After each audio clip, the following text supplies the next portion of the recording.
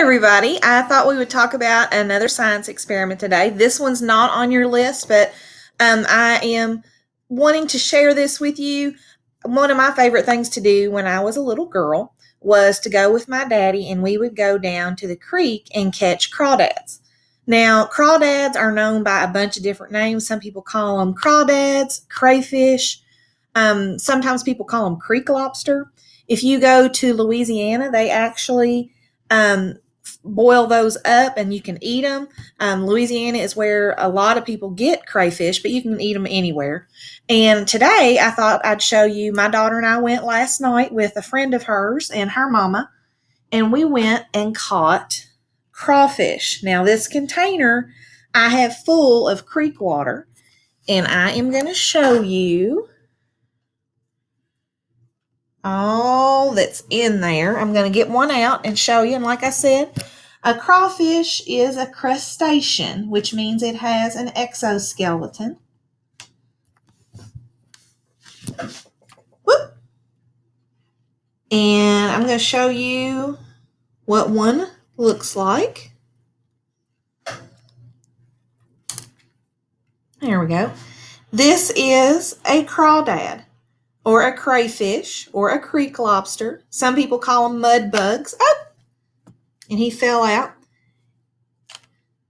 If you can see on the bottom, he's got all of these little legs, and these are pinchers. If you ever decide to go crayfish hunting, please make sure an adult goes with you. A great way to find those is in a creek with shallow water, but please make sure an adult goes with you. And that is a crayfish. You can also, like I said, cook crayfish. Like I said, they are like a creek lobster. You do have to cook them. They have a mud vein that runs down the middle of them that you have to remove before you can cook them, but you do have to boil them in order to cook them. But that is what a crawfish, crawdid, mud bug is called. I'm also posting an article along with this video about what a crawfish is, and you can learn a little bit more about them. They're really cool to go and hunt. A good time to go is either early in the morning or in about later in the evening when it's cooler but not super hot. And then you can find those in shallow areas. Again, make sure an adult goes with you to do that. To catch them, what I did is I took a strainer, and then I took my coffee container and basically just scooped them up in there and got those in there. So we have probably about 30 or 40 crayfish that are in there, and we just had a good time, and it's something fun that you can do. Again, if you do decide to go look for crayfish, make sure that an adult goes with you. So let me show you again real quick what a crayfish looks like.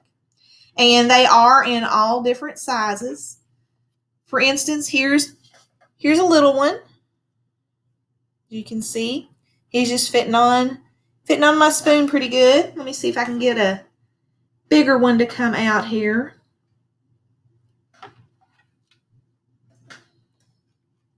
There we go. There's a bigger fella. And as you can see, they've got a tail back here, and they've got their pinchers up front.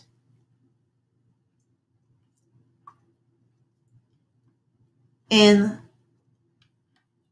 oh, here's a big old daddy. Let's see. Woo. He's a big fella. So, crayfish, crawdad, mud bug.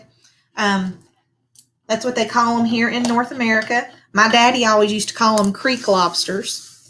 So I hope you enjoyed seeing that. And tomorrow you're going to have a choice of several virtual field trips that you can do tomorrow.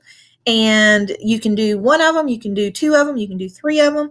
It'll be your choice. And so tomorrow is virtual field trip day. You can take a field trip from the comfort of your own home. Have a great day, guys. Bye.